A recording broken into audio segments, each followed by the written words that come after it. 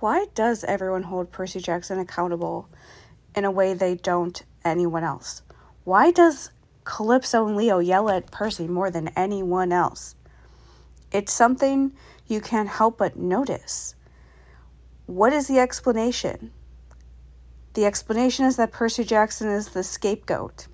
Rick Riordan created a world that shows how people would react and how they would feel if the Greek and Roman and Nordic and Egyptian, for that matter, gods were real. If you read these myths and you actually lived those lives, how would you react? How would you feel if Zeus was actually your uncle? The only way to explain parents who ignore you your entire life, some who don't even tell the mortal parent they had you with that they are a god, and leaving the kids to be attacked by monsters, not because of anything the kids did, but because the monsters are trying to get back at their parents, and they're the easiest source for that, even though those kids don't know their parents, have never met them before a lot of the time, is to categorize them as abusive parents.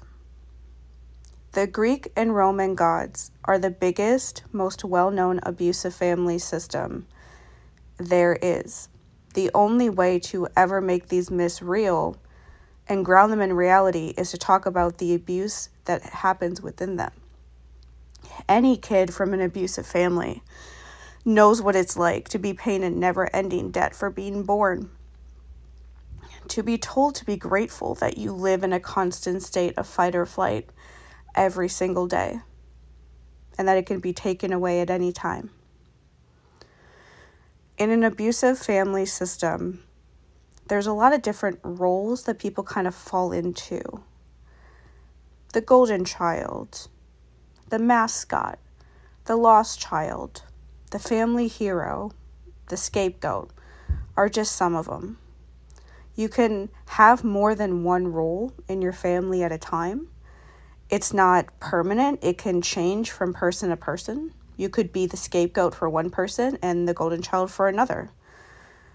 I won't go into the other roles today, but I will say that there is one person and one person only in my mind that fits the golden child role in the Greek world.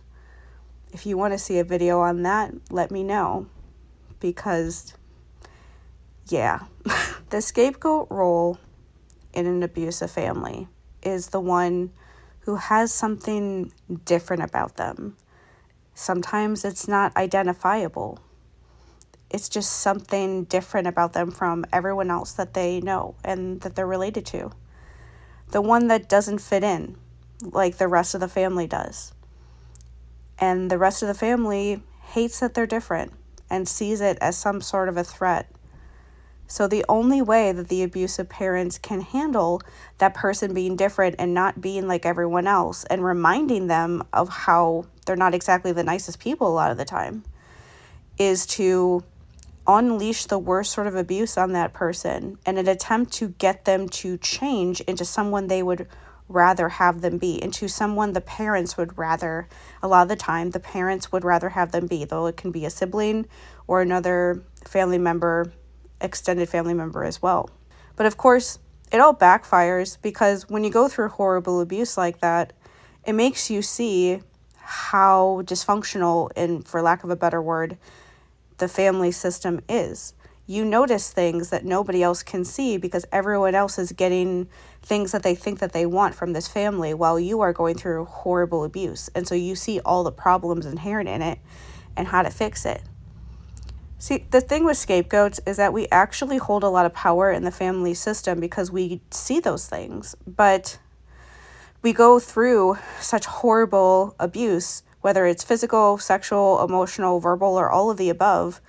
Going through all of that abuse makes us feel like we don't have any power, makes us question ourselves and the way that we see the world, so that we don't realize how powerful we actually are and realize that we have the control here. Does that sound at all familiar when you think about Percy Jackson? Percy grows up differently than a lot of the other demigods. He has a mother who just to start, knows that his dad is not only a Greek god, but also one of the most powerful ones there is, and wants to protect Percy from him and from the rest of his family. Sally learns everything she can about Greek mythology and teaches it all to Percy about how this family hurts each other, about how abusive they are. Percy is kicked out of 6 schools by the time he's 12 years old, doesn't have any friends of his own, because Sally wants him to be different from the rest of the Greek world. She wants him to be the scapegoat of that world. She sees what happens when you're a hero and you fit the mold and you don't fight against that system. You die. Your life is unhappy. You never feel happy and satisfied. And she wants her son to live a happy life, to be happy.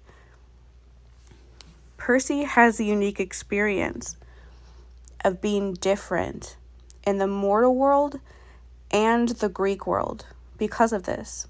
He doesn't grow up at camp around kids who get that he has ADHD and dyslexia. He has to go to school where those traits make him the weird kid. He doesn't grow up around kids who understand what it's like to have a parent you've never met, but is somehow such a defining thing about you and who you are as a person and how you live your entire life. He grows up alone because Sally gave him the clearest idea of what this family is like, and also loved Percy for who he is. He is always a little bit different, even beyond what being a big 3 kid does to you. He doesn't want chaos or glory the same way that everyone else does. He isn't desperate to make Poseidon happy the way kids who grew up being told that that is all that they should live for and that's all they should ever want by going to camp. He didn't go to camp. He has been told there are other options of how he can live his life that nobody else at camp is really necessarily exposed to in the same way. Camp is all about chaos and glory and quests. He knows that these kids deserve better, and he knows that the gods can treat their own kids better. Because if Sally Jackson, who was 19 years old when she had Percy, can figure it out, a Greek god should be able to figure it out too, right? The Greek gods are constantly putting everything on Percy because they know the power he has. Not only being a forbidden big 3 kid who's extremely powerful in his actual powers, but because of who he is in the world. He's not supposed to exist, but too freaking bad he does. And he's here, and now you have to deal with one of the most powerful kids knowing how abusive you are. And knowing that none of the psychological games you try to play with him are going to be effective because his mother warned him about every single one of them before you ever even met him. Kronos could have spent 20 years stalking Percy in his dreams, and he still never would have joined him. Because one thing a scapegoat knows intimately is that the abusers are never really held accountable. Not really. And teaming up with the guy who made your abusive parents so abusive is just about the stupidest thing you could ever do if you actually want to fix something, as opposed to just wanting to be angry at someone. I didn't mean to.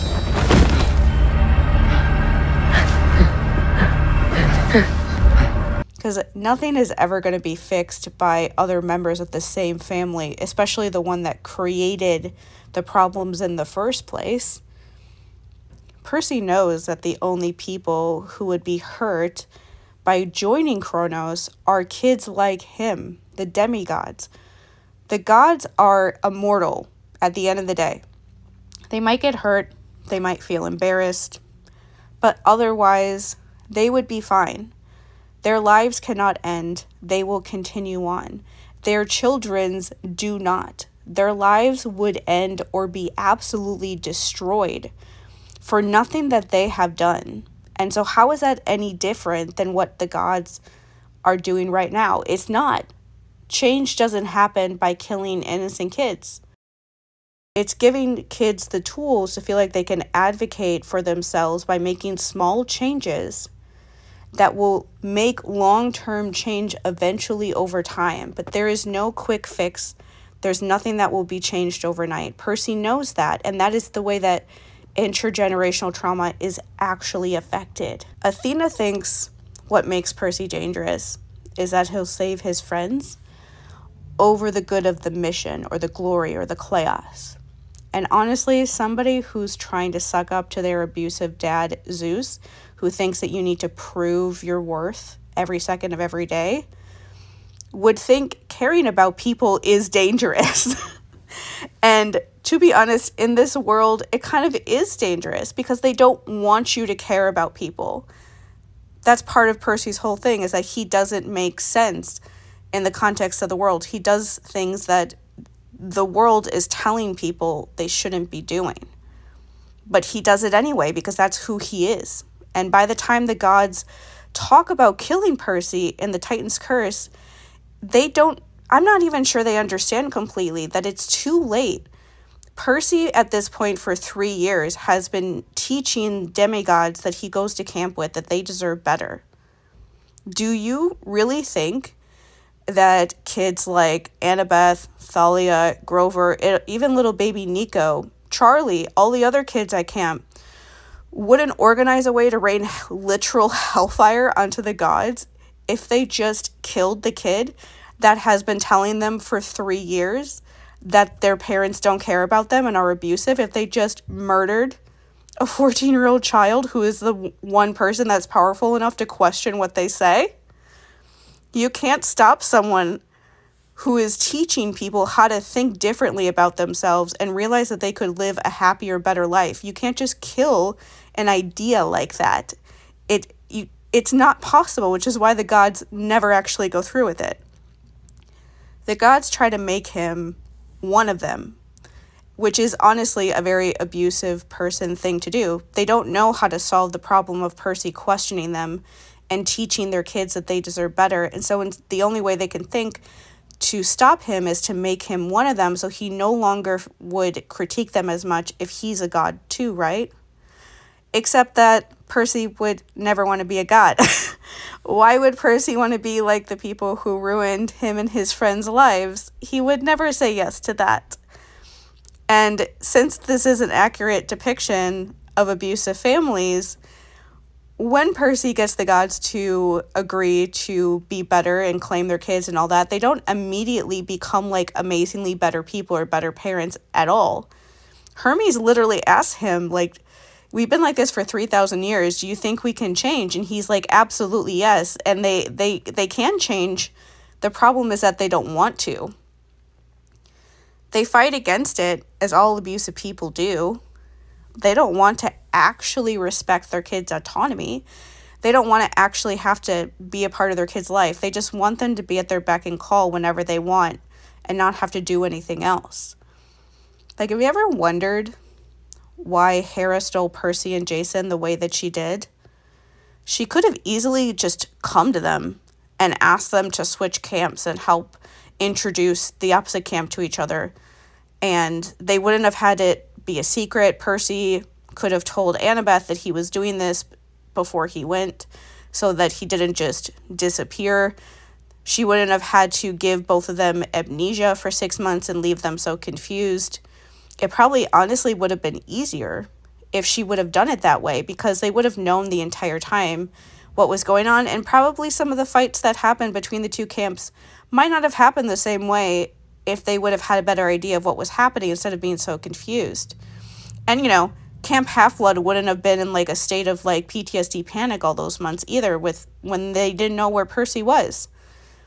But she took them because she wanted to put Percy and the demigods, but especially Percy, back in their place. Percy just told them no. Percy just gave the rest of the demigods a sense of agency. and a sense that they had consent, that they can tell their parents no because he did it. He introduced the idea that the gods have to hold up their end of the bargain, and they don't want to. So, like a very abusive mother/aunt would, she forced them to do it. She gave them amnesia, took them overnight, didn't even give them a chance to tell anybody else what they were doing, to show that Percy doesn't have any power, that she can take him in his sleep and just take all the memories out of his head, except for Annabeth, whenever she wants. Part of me wonders if she was surprised by how panicked the other demigods at Camp Half-Blood were when they realized that Percy was gone. Does she understand why they love Percy so much? Did she expect them all to just be fine with him just disappearing like that? The gods will never stop trying to make him give in to them, but they will also never succeed. Like a good scapegoat, Percy will spend his entire life showing that you can be an extremely powerful kid who calls out the gods to their face on a regular basis and force them to change against their entire will as beings, and not only survive, but build a really great support system of people to help you through this gargantuan task that has been dropped on your feet just because you happen to be born with the dad that you have. Percy can't go no contact with gods, but having those who love him and willing to burn everything down to keep him safe, that's a pretty good backup plan. So to sum up, Percy Jackson is the best scapegoat to ever scapegoat in the most scapegoaty family of all time, because he makes actual change happen, and nobody will ever change that, which is why, of course, we all love him so much.